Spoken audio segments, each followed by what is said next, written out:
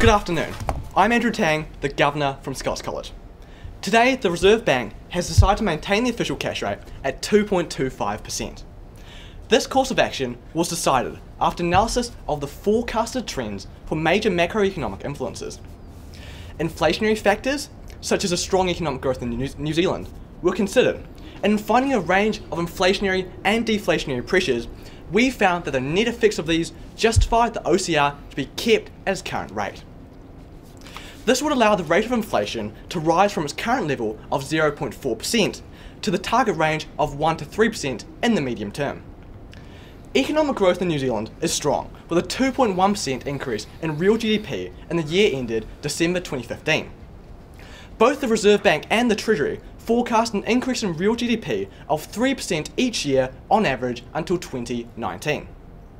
The factors that are influencing this period of stable growth include strong population growth, strong trading partner growth, and relatively low interest rates, causing an increase in consumption spending and investment. These factors all increase AD, causing demand pull inflation, so domestic growth is an inflationary pressure. The inflationary pressure is particularly high given the rate of increase in AD, since the economy is approaching the full employment level of output, where the output gap is close to zero. As a result of this growth, New Zealand median weekly incomes have increased 4.3% in the past year to $621 per week. This upward trend is expected to continue in the foreseeable future, with nominal wage growth expected to average at 3% per year until 2019. Since nominal wage growth has well exceeded the rate of inflation, real wages have increased. Budget 2016 also includes a $652 million social investment package, which should increase the incomes received by beneficiary and low-income working families. All these factors indicate that consumers should have more disposable income to spend, increasing the consumption spending component of AD and adding inflationary pressure. The unemployment rate has been slowly but steadily decreasing and has remained at 5.7% in the first quarter of 2016. This can be attributed to labour force participation being at an all-time high and the male employment rate being at its highest point since the December 2008 quarter. In the future, the New Zealand unemployment rate is projected to fall and remain stable at 5%. This is because of the strong demand for labour due to increasing economic growth and the ongoing Canterbury rebuild, as well as physical injection in Auckland and Queenstown. In the ANZ Business Outlook survey, employment intentions were unchanged at 18 points. However, this is still relatively high. With more workers able to find employment, fewer people will be on the unemployment benefit, so average incomes should rise. This increase in purchasing power should lead to an increase in AD and thus inflationary pressure. The low unemployment rate is reflected in ANZ's Roy Morgan Consumer Confidence Report, which showed that consumer confidence decreased slightly in July from 118.9 to 118.2 points, but rose in seasonally adjusted terms, and is stable and relatively high compared to 2012 levels. This is because households feel financially better off because of real GDP growth, which leads to increasing household income and falling unemployment. As consumers are more confident that their income will not fall, this increases their marginal propensity to consume, so they're more likely to spend rather than save. This means consumption spending is set to increase, resulting in an increase in AD and thus adding inflationary pressure. Despite the recent rise in business confidence from 11.3 to 20.2 points, business confidence is still relatively low compared to recent years, where the economy has strengthened since the global financial crisis. This is assumed to be linked to factors such as the high New Zealand dollar and the fall in dairy export prices. While the threat of a Chinese trade war has recently been in the news, Burl economics have validated that this is a political stunt that will not turn to fruition. This has been reaffirmed by both John Key and the Chinese Embassy of New Zealand, so this will have a minimal effect on business confidence. Although overseas investment in New Zealand is relatively high, this is still proportionately small compared to domestic investment. This means net business confidence is expected to fall in the future, since dairy prices are continuing their downward trend.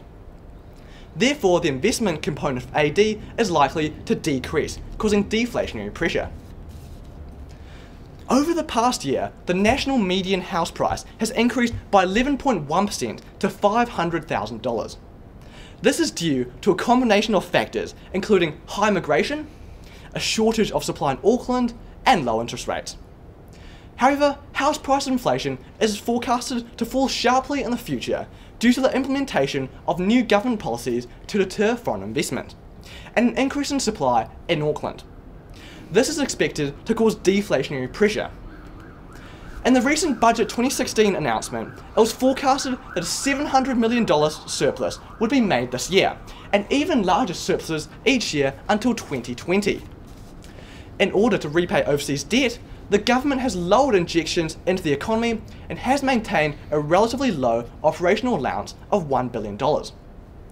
As the forecasted surpluses will be repaid mainly to overseas debtors, the increased tax revenue results in an increased withdrawal. Therefore, since money is being taken out of the economy, there will be deflationary pressure. The price of Dubai crude oil has fallen sharply to be 50% below the record peak in 2014.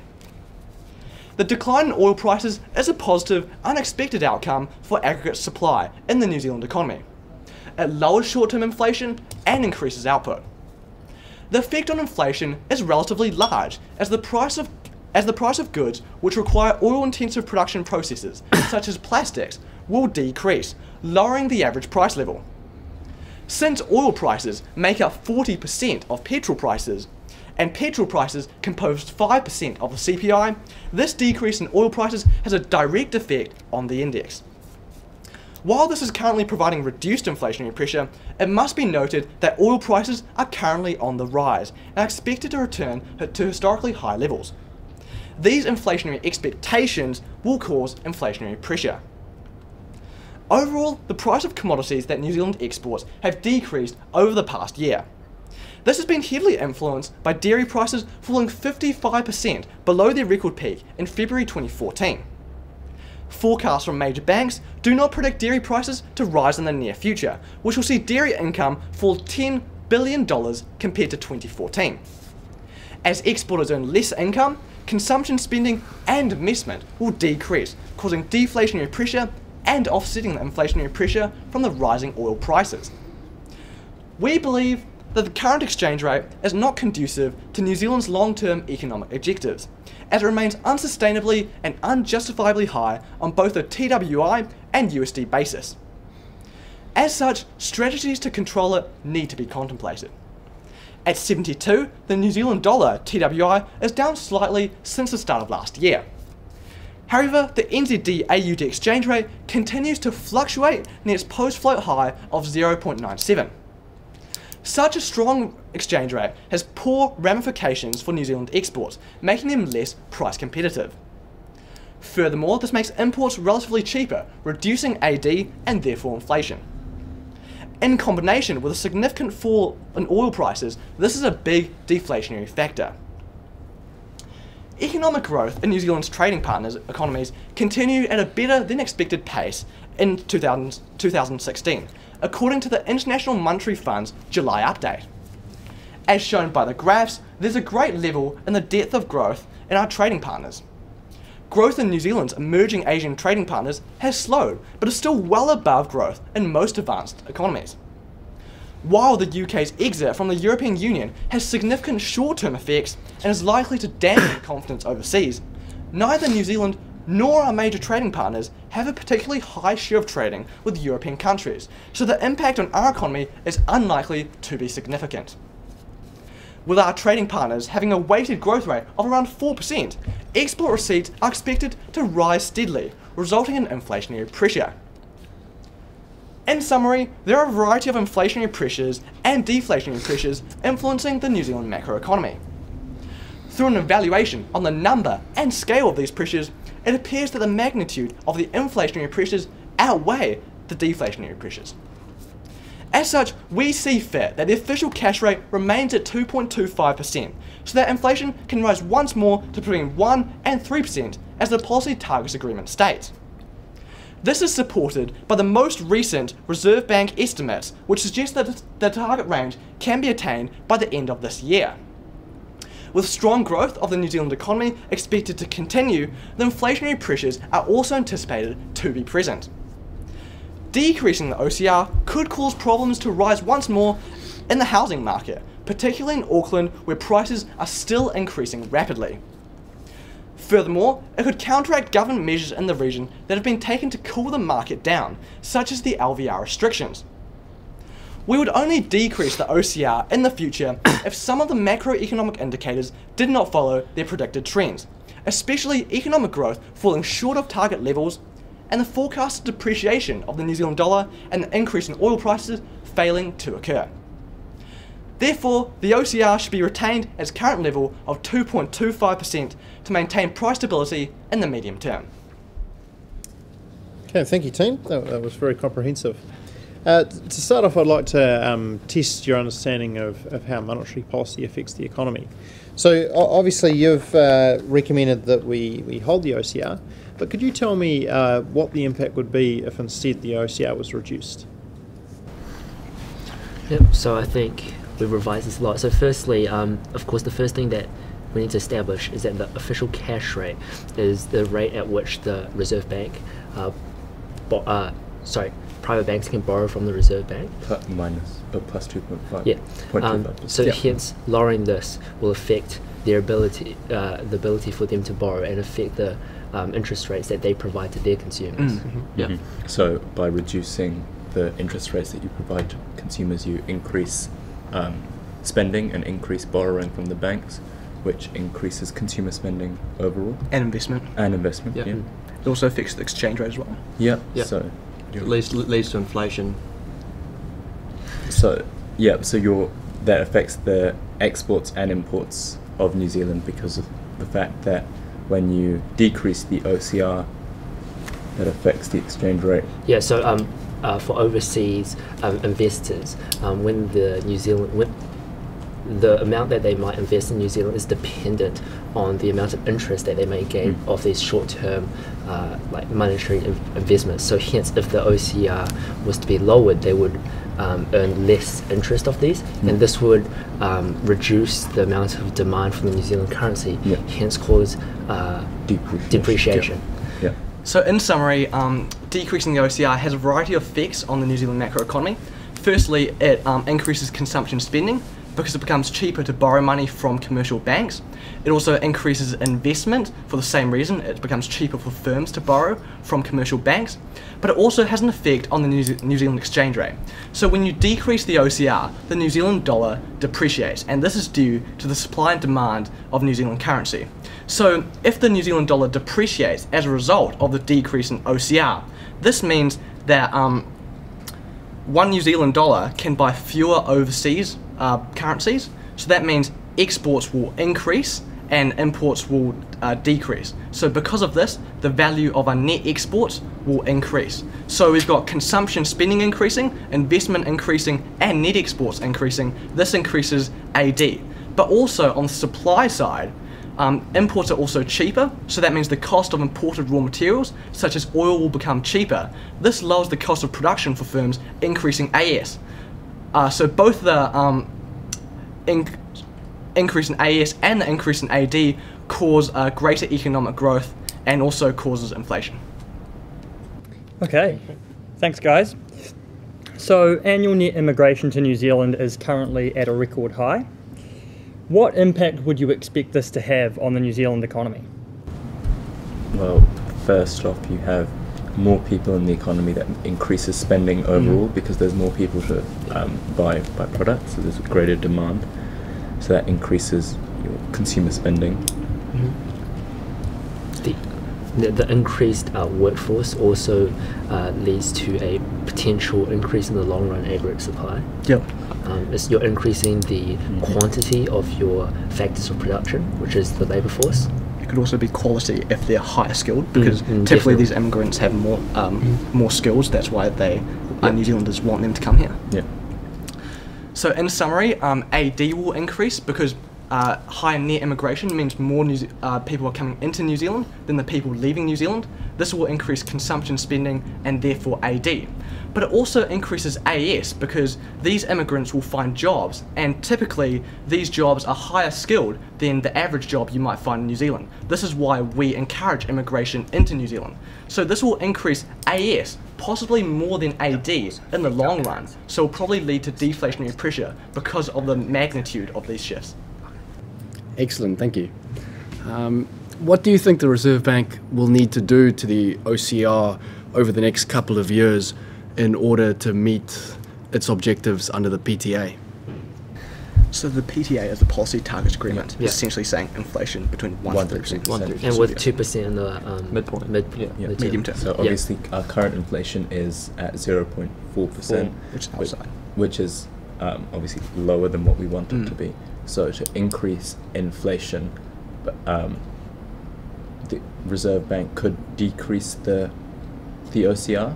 However, we believe that that's not. Yeah, it's also subjective to the current state of New Zealand and the global economy. For example, with our projections, due to the many factors influencing inflation pressure, we believe the Reserve Bank at this current point in time does not need to lower the OCR to meet the PTA. And also there are the implications on right now presently lowering the OCR in the housing market, because when you get that decrease in the OCR and the consequent decrease in the interest rates, you get a lot more demand for housing, and right now we're in a supply shortage, so that wouldn't be ideal. So currently in the New Zealand macroeconomy, the scale of the inflationary pressures outweighs the scale of the deflationary pressures. So we believe that if we leave the OCR as it is, the rate of the inflation rate will go within the 1 to 3% target range within the next year, as shown by the projections in our PowerPoint. So we think the best idea is to leave it as it is. Great, thanks team. So the Reserve Bank has proposed to tighten LVR restrictions in response to financial stability risks associated with the housing market. Can you identify some strengths and weaknesses of LVR restrictions? Again, that the revised updates to make it harder for investors or second home or buying a second home investors to increase to a 40% deposit with a 5% exception. Obviously makes it harder for investors and results in it making it easier for first home buyers or people who are just trying to get into the housing market to buy a house. And obviously making that easier, the LVR on those Auckland first home buyers by reducing that exception gap also helps aid those people to buy houses, and therefore is probably quite efficient or beneficial to help. On top of that, through the changes to the LVR, I guess you could also say it makes it safer for the banks almost, due to the increased deposits that they have to make prior to purchasing the houses. So I guess that's a major positive, and I guess you've outlined the negatives, which is that it makes it more difficult for certain home buyers. But we're saying that overall. So to summarise, the LVR is a measure of how much of a deposit you have to make for loans. So by increasing the LVR, home buyers or anyone wanting to borrow has to pay a larger deposit. So we believe the advantages of the LVR is that it's very specific. So if you change the OCR, this has lots of flow-on effects on the economy, which may not be desired. But to address the issues with the housing market and the threat of financial instability, the LVR is very specific and it targets the housing market in particular. So we believe this is an advantage. On the contrary, the only disadvantage of the LVR is that it restricts economic growth, because it means that less people, even if they are willing to, will be able to take out loans. So these people who do not have enough of a deposit won't be able to take out a loan, and this puts a damper on economic growth, which is a disadvantage of increasing LVR restrictions. Excellent answer, thank you guys. So you mentioned earlier that the latest outturn of CPI inflation was 0.4% on an annual basis. Do you think that the Reserve Bank is meeting its objectives under the PTA?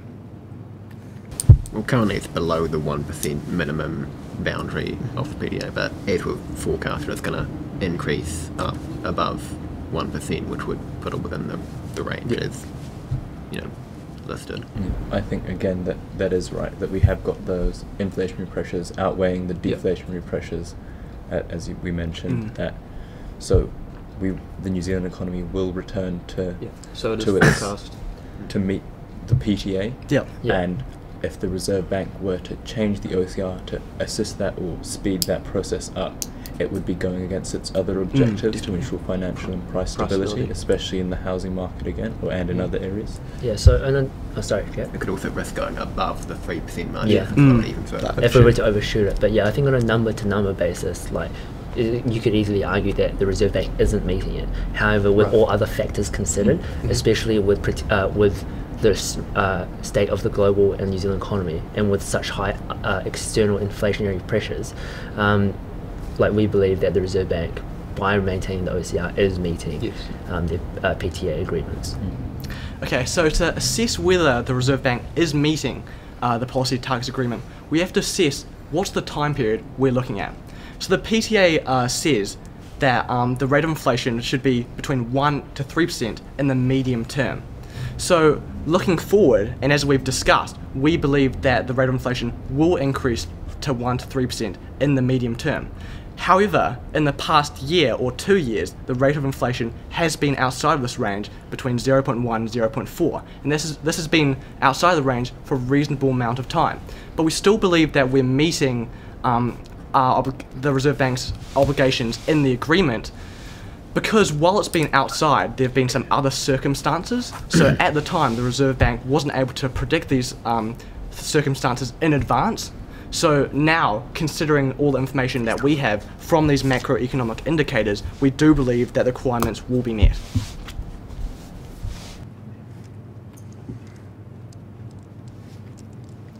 I think we have time for one final question. Yeah, sorry, I'm just writing down the answer. But I'll finish now. Okay, so final answer, team. So you've been doing a whole lot of work on monetary policy and what the Reserve Bank's up to. So I'm going to ask you a question that hopefully you can help us with our work. So next year, the policy targets agreement, which you would have all looked at, is up for review. This comes up periodically. So the Minister of Finance and the Governor will sit down and try and decide, should they keep it the same or should they change it? So I was wondering, do you think the PTA is fit for purpose, or do you see some things that should be changed? Man, I should talk about symmetrical and asymmetrical. Yeah, so I think obviously it's a symmetrical inflation targeting that we do have at the moment, obviously that 1 to 3%. And a 1 to 3% inflation rate, especially with the midpoint at 2%, is overall sustainable for the New Zealand economy. It ensures that there is economic growth occurring, but not rising price levels too quickly or too fast. So it's a good balance. However, we have to look at the consideration of whether inflation targeting is actually necessary, because what are the impacts of inflation targeting on things like employment and wages and investment and so forth, and whether because we're only focusing on inflation that we're forgetting about the many other factors that play into the economy. Could be made too narrow of focus to actually be particularly useful. Yeah, so I think right now we have currently record high immigration. So the New Zealand population is on a steady increase. Because of this, we do still need positive economic growth, and as well as a positive inflation. So as Manraj has said quite clearly, I agree with, is that the current rate of the current outline rate of inflation is not too high enough to cause overinflation, and is high enough to maintain a stable rate of economic growth, which I think is quite important when you take into the consideration of population, as well as the potential for the increase of living standards that all calls for the need of a continuous increase, or not a steady increase. Steady economic growth and steady inflation. And on top of that, I think originally the Reserve Bank, when they raised the inflation targeting from 0 to 1%, the minimum, that was to prevent deflation. Right. So I think that, of course, should still be there for the same purpose as it was initially implemented. And especially because New Zealand has not seen much inflation over the last few years, that obviously a small amount of inflation is beneficial to the economy, and it is important to target that 1% and avoid your deflation, inflation of less than 0. So we believe it's quite a fine balance low inflation is always good because it encourages consumers and firms to spend and invest. This is because if there was no inflation, consumers might just leave their purchases to later because the price will still be the same. Whereas with a little bit of inflation, consumers and producers have a bit of an incentive to spend and invest now. So we believe low inflation is a positive to the economy. However, too high inflation, that causes instability because of consumer and business confidence decreasing. They're unable to plan for the future, so they might not make some investments if they don't know the return. So too high inflation is also bad, but too low inflation stagnates economic growth. So we believe that the Policy Targets Agreement is correct by setting a fine balance between 1 and 3% on average in the medium term. Fantastic. Thank you, team. I'll refer that on to the Governor and you can see what happens next year. So that's the end of the questions and the competition. So thank you, team. That was very impressive.